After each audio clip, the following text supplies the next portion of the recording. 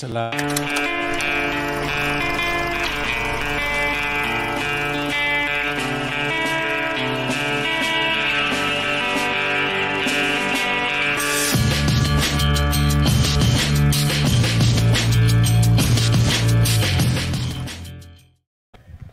what's up, everybody? Welcome back to the 2022 Garden State Film Festival, celebrating its amazing 20th year anniversary. Years. 20 years. Wow. 20 years.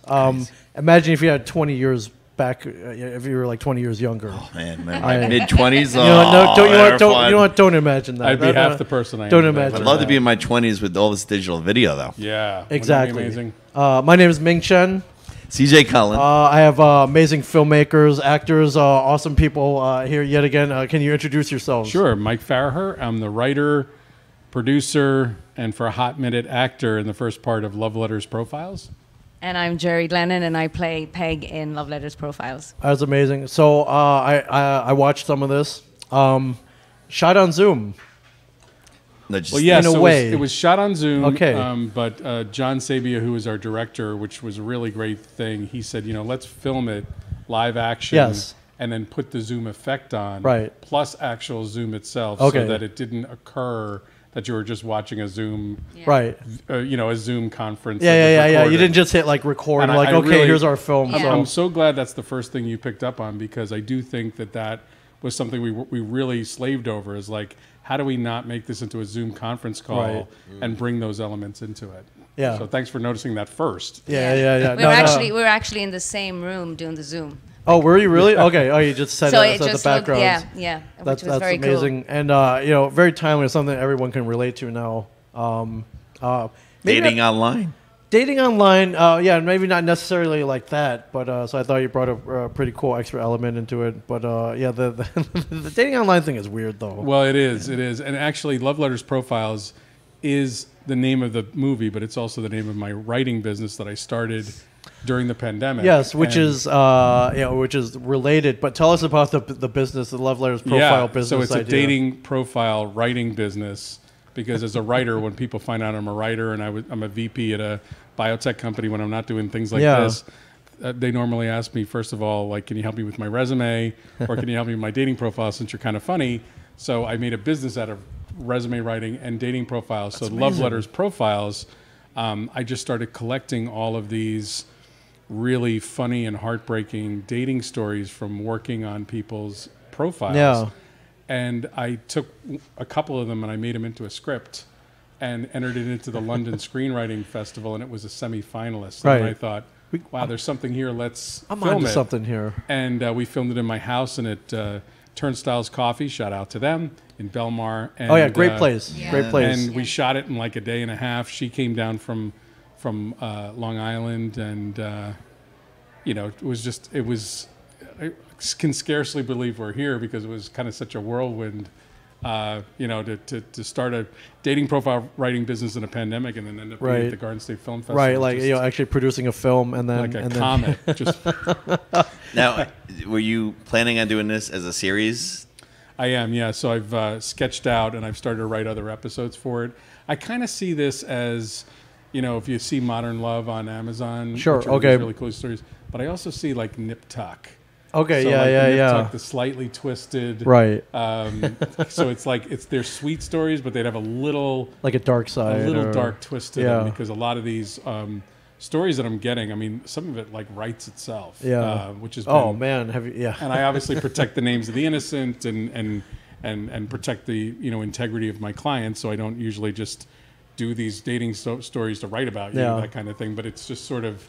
Some of them are so crazy funny that it's really amazing. Yeah, I gotta admit, I love my single female friends, because they send me all their horrible dating. Either I get the screenshot of the horrible dating profile, or I hear the stories about the ones that they swiped on. And I was like, wait a minute, this didn't work out. This guy was not what he claimed he was, or this didn't work out exactly what I thought it was. And I must say, just to turn it over to Gerry here for a second. This is our second film together. We've had a creative partnership for many, many years. And to write, most of my clients were women, to write this from a man's perspective, to have Gerry act in it and provide her sensibility to this, really brought such a level of authenticity. So even though I wrote it, she created a character that really propelled this this female ethos that I wouldn't have had. I think when you write, you have a picture in your head, right, of the character, Yeah. and then to see it actually performed, and like, hey, I'm gonna kind of do my own thing with it, and maybe even elevate it. That's all you though. Yeah, how did you get into the character? Yeah. Well, she is.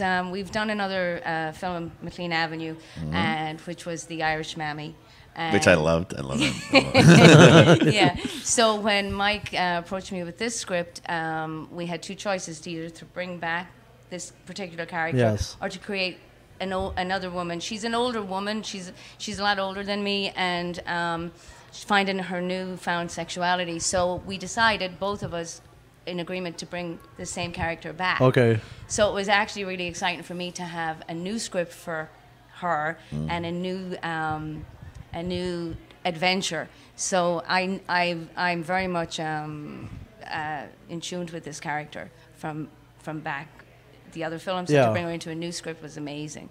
Was it kind of the crossover from you wanted to do more episodes or of the other one and kind of just brought the characters into actually it very much was. So what my vision was that we only produced one of McLean Avenue.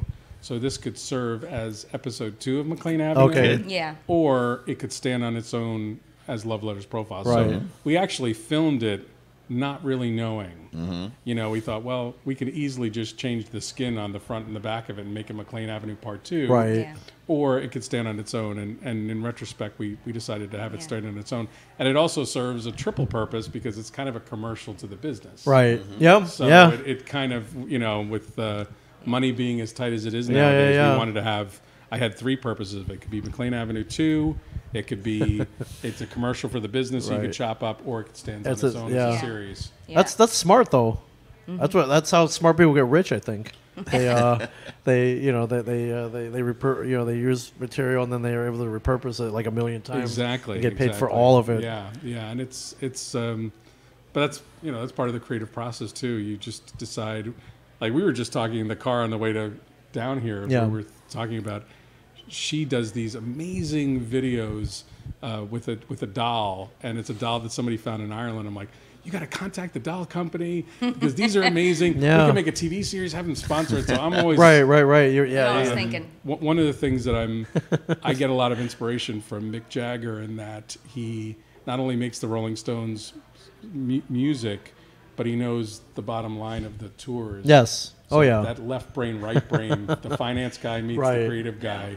I always try to emulate that. I had no idea Mick Jagger was an accountant on the He side. went to the London School of Economics. He did. Okay, so so he's very well aware He's of. very well aware. He knows the break-even point of the tour. Right. He knows what the green M&Ms cost. He knows. Oh, he knows what the And it's extra to sort the green M&Ms. Sure.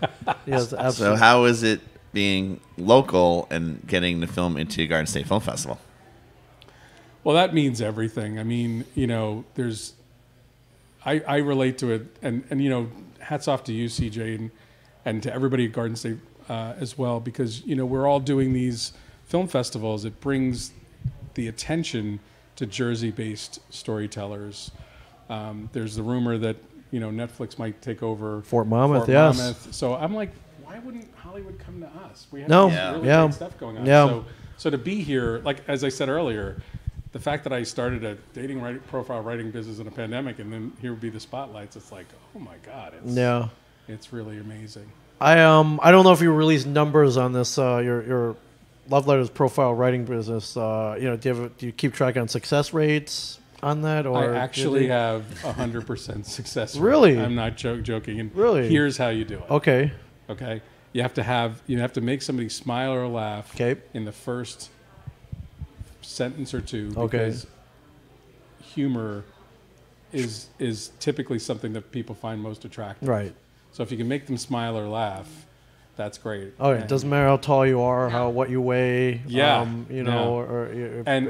this story idea, which is what Gerry really latched onto, this was an actual dating profile called The Catholic Cougar Looks to Pray, Prey. And I like that. And of course, I can't emphasize enough I love to write comedies, but to have this right here is Lucille Ball funny. She will go for the jugular for, you know, and to have her take whatever funny thing I would have written to just expand it. She really is comedy without a net, which is really very fun to work with. Who wants a net in comedy? Who wants a net? Who wants a net? All right, I just bring that. I have someone he's sitting right next to me. He's single. You know, maybe could use some help in the dating profile writing department. 100% success rate. I'm just saying. No, all right. Filmmaker with a long lens. No, I'm kidding. I am Irish, though. All right, filmmaker with a short lens. A short wide lens, though. A short wide lens. Short Lens I can capture. A short wide lens, looking to zoom in on the right spot. Boom! Wow! So you just came up with that on the spot. Mic drop. That's right. Just says drop it. Just drop it right there. We just dropped it. We just did that. There you go. There you go. And by the way, if you want to have me as the flower guy at your wedding, I'll do it. Yes. He'll Officiate it. he'll take the chicken, not the steak. So Chicken and steak. Yes, exactly. yeah. Exactly. When do you screen? Tomorrow. Yeah. Okay. That is Okay. tomorrow, okay. Yeah, we screen tomorrow at the Jersey Shore The Art Center. Art Center, and got tons of family and friends coming, and you know it's just great. And we also love the fact that your premiere first film for the Friday night was a Irish film. That was like, how great was that? Yeah, right? that was so good. That was something. I wanted to see that when I saw. I was like, I wonder when this is description? playing. Yeah.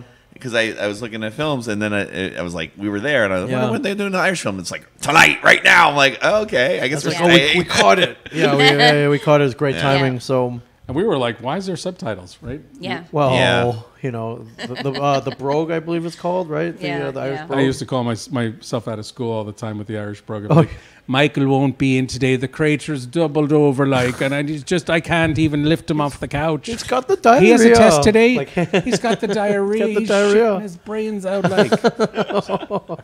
oh, the humanity. Oh, the humanity. Exactly. I should So- have had you call me out of There school. you go. What's next for you? Writing another episode or something different? Yeah, what are you working on? Well, it's interesting. So this Peg character, we've made her funny, but my first novel was actually called Collared, and it was set in the sex abuse scandals of the Catholic Church. And I have gone back to that. I wrote that in 2004, and I see the Peg character. This is really dark. This is like if Tony Soprano was sexually abused by an altar boy. Right, and what happens, like how he gets revenge. There's oh, man. blood all over the place. Okay. So it's a real suspense, and it's an angry thriller, and it's the thing that scares me to write as a screenplay, which is kind of where that's I'm why you thinking do it. That's why I want That's to why you do it. And you've got a number of projects as well. So she's also. I'm so inspired by her filmmaking. Tell us a little bit about that. Yeah, I have Switch, which I co-wrote and produced with my partner, Jennifer Piero. We have a company called Garfield Style Productions. Yeah. And so that has been in the film circuit. Yeah, is Switch playing here? No, it's not Okay. here. It was at Brightside. Okay, all right, shout out to Brightside. Point Lookout's And going. Shout out it's to at Point Lookout. Yeah, thank you so much. So that's in the works, and I'm just currently writing. I do a lot of poetry. We're talking about doing a children's show. I'd like to do something with children, and a lot of stuff in the works. A lot of things going on. Yeah, you never stop. Yeah, Ne- no, keep going, Neither, keep going. neither of you. Well, what about theater? You've done theater. Yes, I'm currently in rehearsals. I'm doing a play next weekend. We're opening at the Chain Theatre called The Fail, and it's opening next Friday with wow. Manhattan Rep. Oh, wow. So, yeah. Theater's back. Yeah. Oh, yeah. Thank God. Oh, Thank theater, God. live theater. Live Yeah, theater. live theater. Live theater, yeah. I wrote my own one-woman. I have a couple of one-woman plays that I've written. So just before Christmas, I wrote my self-portrait, and it's based on. It's my story where I came as an immigrant. I came here like over 40 years ago, and how I came here. 40 years ago, there was no cell phone, no internet, Right. and it was letter writing, and I Oh, write to back you, and forth yeah. to my Yeah. parents. And so, present day, I'm stuck in a pandemic, and I can't, even Right. if I wanted to go home. So that's the premise of that. So I did that before Christmas. So it was so good to be back on stage and have an audience, so. Yeah, the energy, right? The feedback. There's nothing like it. There's nothing like it. And I would just say, too, that so the reason we got together was I wrote a book called This Is Your Brain on Shamrocks about growing up Irish and Catholic and guilty. Is that your recent one? Because you just had a book signing. I just had a book signing. That was The Last Temptation to Marry. That's my 6th. But my first book, we actually, it's funny stories about growing up Irish and Catholic and guilty. I found her, Gerry, at the Manhattan Repertory Theater, and she was like, I can't find a decent part for an Irish woman of a certain age in here in New York City. So we got together, and one of the greatest moments of my life was when she brought the Irish mother character to life on stage. I was in the back of the stage. Yeah, this character started on stage. Oh, wow, okay. On stage. Yeah. Wow. So you saw it unfold right in front of your eyes. So amazing. That was amazing to watch your characters that you had in your head now on a stage. So this was very much theater that inspired the filming that we do now, for sure. Yeah. And we'd love to go back to that and as then well. in theater too, we got the feedback immediately. Right. Like the character was very people loved her, and we developed her even more and more. And so to bring her from stage literally to screen has been an amazing. I would like to see McLean Avenue on the stage. That would be wouldn't that be? Yeah. Well, hey, listen, you guys have a black box theater, right? Yeah. The Smod Castle. Kevin Smith's Smod Castle. So I'm serious. I want to bring that into the Smod Castle. Yeah, let's do it. Be great. Let's do it. I would love to see that. Amazing. I would love to see that. Yeah. That's awesome. Well, thank you guys all the bar scenes. Yeah, the bar scenes. Yeah, that's good stuff. Yeah. That's awesome. That would be kind of fun, wouldn't it? Yeah. Right? I'm really excited about that. Is there a website for Love Letters Profile? Is there any social media? Yeah, so lovelettersprofiles.com, at lovelettersprofiles. This Is Your Brain on Shamrocks.com is the Irish books. Okay. Oh, and your business. So how do I say? How do you sign me up? Yes, yes. Lovelettersprofiles.com. Okay. And the way we do it is that you fill out a survey about dates you like, dates you don't like. Okay. And I actually have your friends help you write it. Okay. And Smart. so you get some friends. So Ming, you can help absolutely, him. I will. You can help you be the co-writer on that. Absolutely, I will. And then we do a dating profile that's short, sweet, and funny. Gets you in action. Amazing. Whatever action looks like for you. Hear that 100% success rate. That's one I can bank on for sure. Yes. Yeah. So great luck with the screening for sure. Thank you very much. And thank you. Yeah, thank you guys for coming down. This is fun, right? Yeah. Tomorrow. Thank you for having us. Awesome. And thanks to the Garden State Film Festival again. I can't imagine what it's like. It's hard enough to stage this not in a pandemic. I know, and they did. They did it last year. They have not missed a year. I mean, so it's amazing. It's not missed a year. Mad respect for them. Yeah. Really. So Laura and Diane, Heather, awesome. Everybody back there. Well, I'm sure you have a big, huge screening tomorrow. Everyone's gonna love it. Yeah, Thank you. We're looking forward to it. Yeah, all definitely. Right? Definitely come out. Films are rolling all weekend. See them all. Come to the parties. Come to the award ceremony. GSFF.org for schedule, tickets, info, and thank you guys so much. Thank you. Love Thank you so much. Profiles. Great. And thank you guys for watching. I'll see you guys soon. Thank you. Thank you.